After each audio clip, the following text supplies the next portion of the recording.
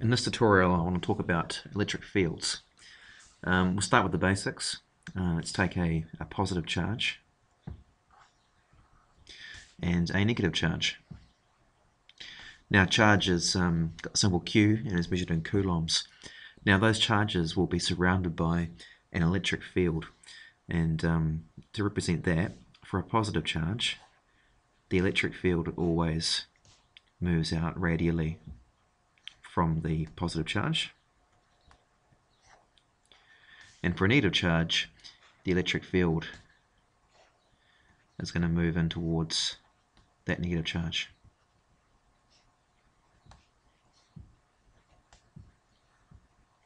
Now electric field is kind of like an invisible force field. You might argue that it doesn't actually exist, but the point is, if you were to put a charge near one of these charges, then that charge will experience a force as a result of the field. A couple of important ideas here that you've got to be aware of. Number one, the closer the field lines are together, the stronger the electric field strength. So the field will be stronger here at this point than it will be here, because the field lines are closer together, closer to the charge. If we put two charges together, then they behave very similar to the way that a north and south pole will behave with two magnets. So unlike charges will attract, electric field lines will move out from the positive charge and in towards the negative charge. So you're going to get a situation that looks a little bit like this.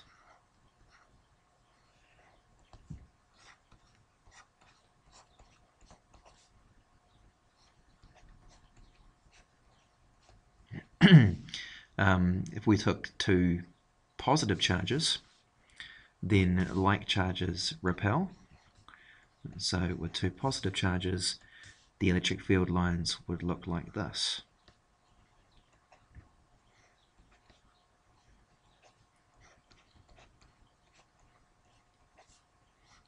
Okay, so all the field lines are moving out from the positive charges, and these charges will repel. Now in level 2 NCA physics, you're normally going to be dealing with uniform electric fields. These are not examples of that because the field lines are closer together in some places than others, so the field is not uniform. So a uniform electric field would look something like this. If we take two plates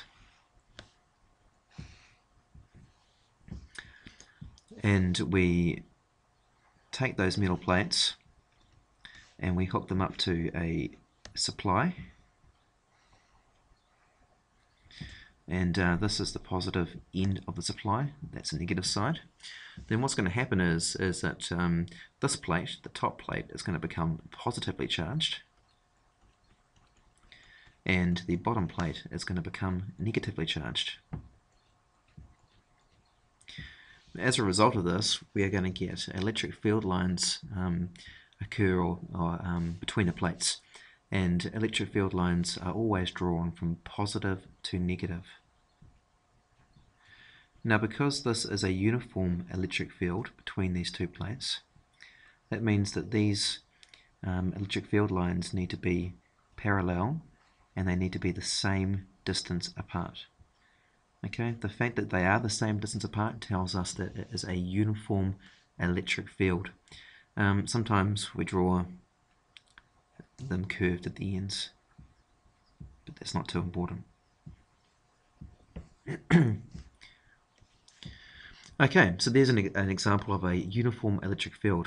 As a basic achieved question, you're probably going to be asked to draw on the field lines from positive to negative, and be really sure that you keep them the same distance apart, so that you can tell that it is a uniform field. Now there are a couple of equations that you're going to have to be familiar with and use, and they're both given to you in your formula sheet. The first equation is to how you would calculate electric field, and electric field is equal to the voltage divided by the distance, and that distance there is the distance between the two plates. This formula only really works for a uniform electric field. Now of course voltage has the units of volts, and distance between the plates has the units of meters, which means that the units of electric field strength must be volts per meter. So you don't have to memorize units, you can just work them out from the formula. It's voltage divided by meters, so volts per meter for electric field. The second formula that you're going to have to be familiar with and use is this one here, where force is equal to E times Q. So what that equation is saying is that if you put a charge somewhere between those two plates over here, then that charge will experience a force, and it will therefore accelerate towards the positive plate if it's an electron, or towards the negative plate if it is a positive charge. So force has units of newtons, and charge has units of coulombs, and electric field, well, we could write it as volts per meter, but if we look at it in terms of force and charge, electric field would be equal to force divided by a charge. Therefore the units are going to be newtons per coulomb. Okay, so force divided by charge, newtons divided by coulombs. At a very basic level, they're going to ask you to work out, say, the electric field strength, and that's quite straightforward. Let's imagine that they give you a value for the supply as 200 volts, and they tell you that the distance between the plates is 4 millimeters. Now remember, in your calculator you can't put the 4 in as 4 millimeters, you're going to have to convert that to meters, so it's 4 times 10 to the negative 3 meters. So to work out electric field strength, we're just going to apply that top formula there.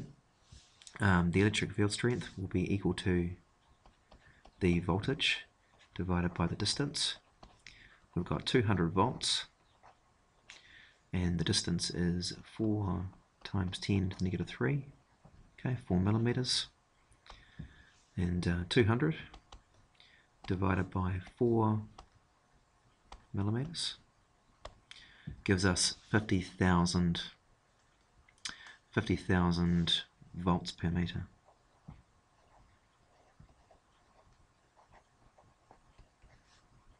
Okay, just check that again. Yes, 50,000 volts per meter. They could then go and ask you to work out the force that charge will experience as a result of the field. Let's imagine that we put a electron in this field. So here's my electron, and we want to determine the force on that electron in that field. Well, the way you do this is you'd use a second formula. Force is equal to E times Q. Electric field, we know, is 50,000 volts per meter, and the charge is the charge on one electron. Now that'll be given to you, but what it is 1.6, or negative for electron, 1.6 times 10 to the negative 19 coulombs is the charge of one electron. So we multiply it by that number, 1.6 times 10 to the negative 19. So back to our calculator. If we go ahead and multiply the last answer, so 50,000 times 1.6 times 10 to the power of negative 19, we're going to get our force there, which is very, very tiny, 8 times 10 to the negative 15 newtons. Now, one of the questions I might ask you is to describe what the force would be on the electron in different places in the field. So let's imagine we put it here, or we put it there, or even down here. It's kind of a trick question in a way. The answer is that the force is the same on that charge anywhere in the field, and the reason is that this here is a uniform electric field. Now we can confirm that with formulas. If we have a look at it, the force is equal to E times Q. The Q is fixed, okay, that's the charge on the electron. The electric field, well, to determine whether that's fixed, we know that E is equal to V over D, and both the voltage is fixed and the distance is fixed. So if both the charge, the voltage and the distance are maintained the same, then the force will be the same on that charge anywhere in the field. So again, like I said, kind of a trick question. Being a uniform field, the force anywhere in that field is the same. Now they're also going to ask you other questions to do with, what would happen if we were to reduce the distance between the plates, for example. So we've got the situation here where we have an electric field, and the question wants to know what will happen to the force on the electron if we were to reduce the distance between the plates. Okay, so we're going to go from this situation to a situation where the gap is now reduced.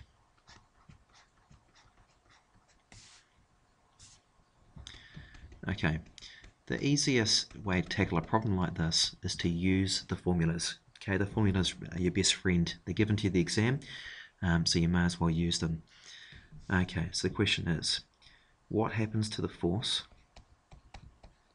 okay, on an electron between the two plates when the distance is reduced? Okay, so we've got two formulas at our disposal. We know that force is equal to E times Q, and we know that electric field is voltage divided by distance. Alright, let's start with this one here. If we were to reduce the size of the voltage, the distance. Okay, so distance goes down. What is going to happen to the value of electric field? Well, if you reduce the distance and the voltage remains fixed, and when you're describing this in your exams, you need to make sure you say that, okay, so if distance is reduced and the voltage stays the same, then that's going to result in an increase in electric field. If you're not convinced, then just get your calculator out and make the distance smaller and see what happens. The electric field will reduce because electric field is inversely proportional to the distance between the plates. Then we come to this formula.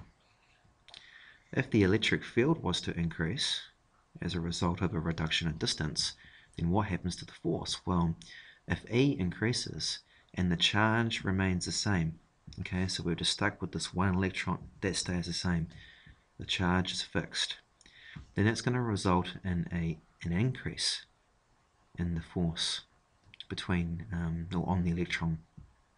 So that answers our question. If the distance is reduced, the force on the electron will be greater. They might also ask you a question to do with the voltage. What would happen if we were to keep the voltage the same, the distance the same, and change the voltage?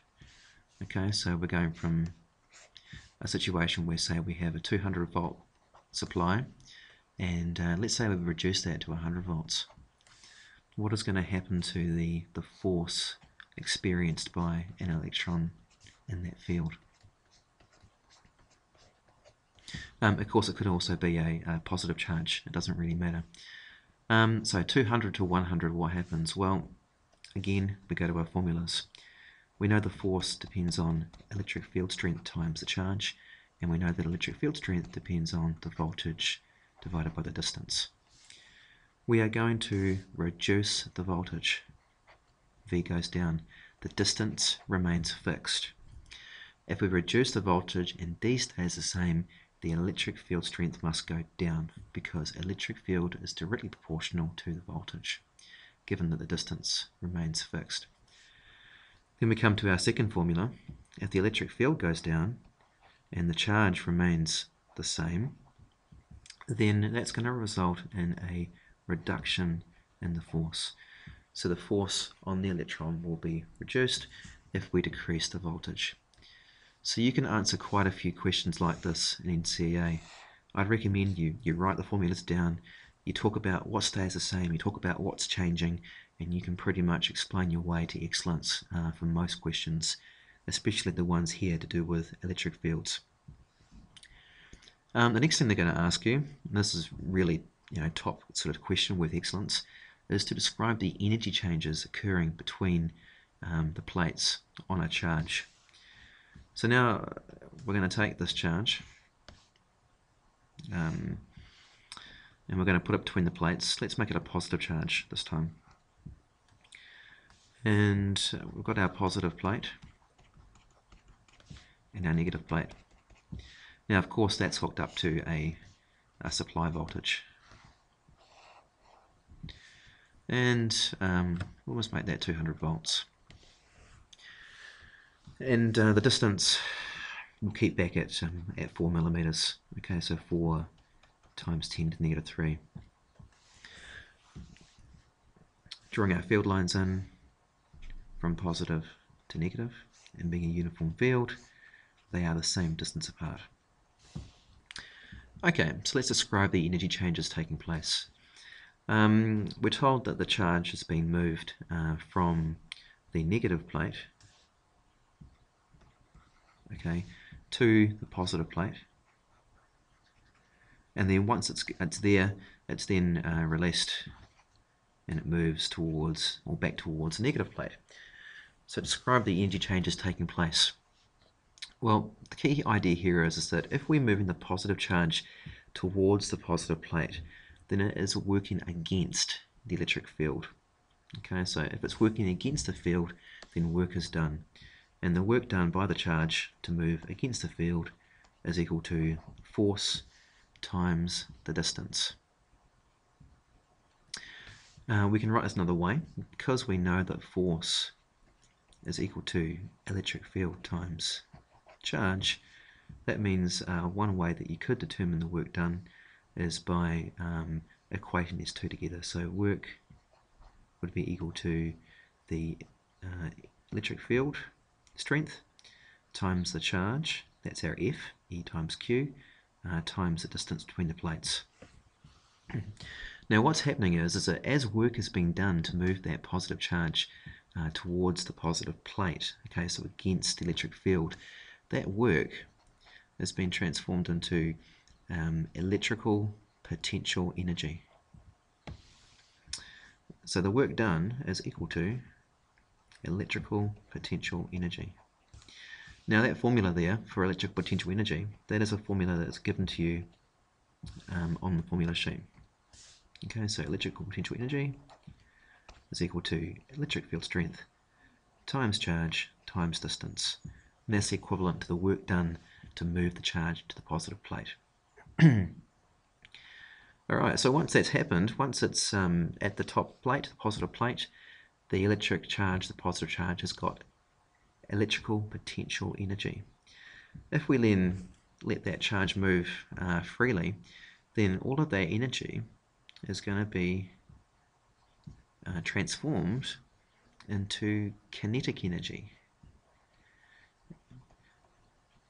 Okay, because the positive charge is attracted to the negative plate, and it's going to accelerate towards that negative plate, and all of the electrical potential energy it had is going to be converted into kinetic energy as it reaches the bottom plate.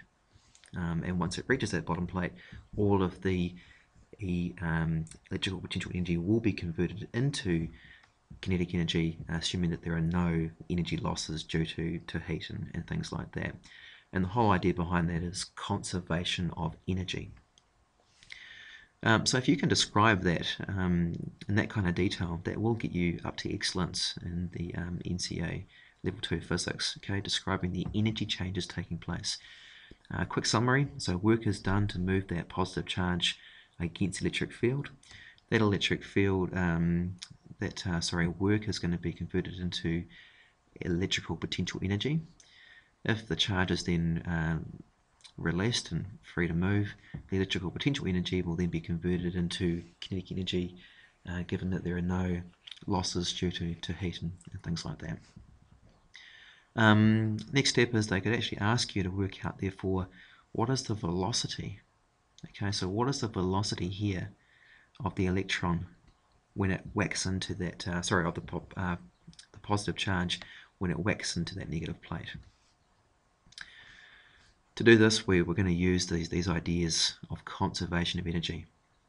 We know that all of the electrical potential energy will be converted into kinetic energy. We know that the electrical potential energy is equal to E times Q times D. We also know that kinetic energy is a half times M times V squared. To make things a little bit different, let's make this an electron. Okay, so let's imagine that we have a slightly different problem. Same scenario pretty much, except we have our electric field like this. We have our positive plate. We have our negative plate. We have an electron that's sitting here, and that electron is accelerating towards the positive plate. Down here it's got electrical potential energy, and when it reaches the positive plate it's got kinetic energy. And we want to work out what the velocity is when it whacks into that positive plate. Okay, so we're going to use this idea of conservation of energy. We'll make the same distance as before. The distance is going to be 4 millimeters. That's between the plates. The voltage we'll leave at 200 volts. And the rest of the information you need I'll bring up as we go along. Okay, so to work out V, all we're going to do is put numbers into this equation and then solve for V. The electric field strength is not given to us, but we can work it out because the electric field strength is simply equal to the voltage divided by the distance. And way back in the previous problem I actually worked that out. So we had a voltage of 200 and we had a distance of 4 millimeters, and that worked out to be 50,000 volts per meter. Okay, so we've got our E. Our E is 50,000. What else do we need? We need the charge. That'll be given to you. The charge on one electron is 1.6, or negative actually, times 10 to the negative 19 coulombs.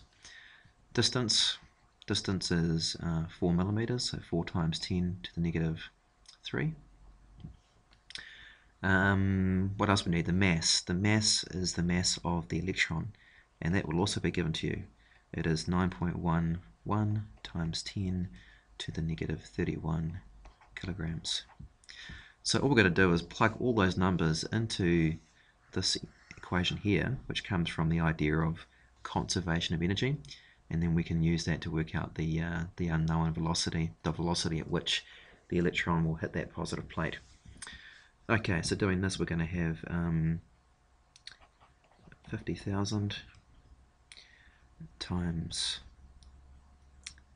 negative 1.6 times 10 to the negative 19 times 4 times 10 to the negative 3, and that's going to be equal to a half times 9.11 times 10 to the negative 31 times V squared. Alright, at this point you want to be careful that you don't make any mistakes with your rearranging. You might like to put it into solver to make it easier for you, but doing the rearranging, V squared by itself will be equal to 50,000 times the 1.6 times the distance between the plates. I'm going to divide by a half on both sides, and I'm going to divide by the mass of the electron as well. And the last step, and to make this a bit quicker, the velocity will just be equal to the square root of all of that. Okay, so putting all that to the calculator, we've got square root of, in brackets, 50,000 times 1.6 times 10 to the negative 19. The negative sign there is not too important in the front there. times the distance between the plates, 4 times 10 to the negative 3, and we are dividing that by a half, so 0.5, times the mass of an electron, 9.11 times 10 to the power of negative 31 kilograms. And that should give us the answer for, we actually need to just go back and add another bracket in. Otherwise we're going to run into some problems, so we'll put a bracket there and a bracket at the bottom because it is a square root of the entire thing. Alright, so we're going to get a velocity there of 8381674, so to two significant figures, that's 8.4, 8.4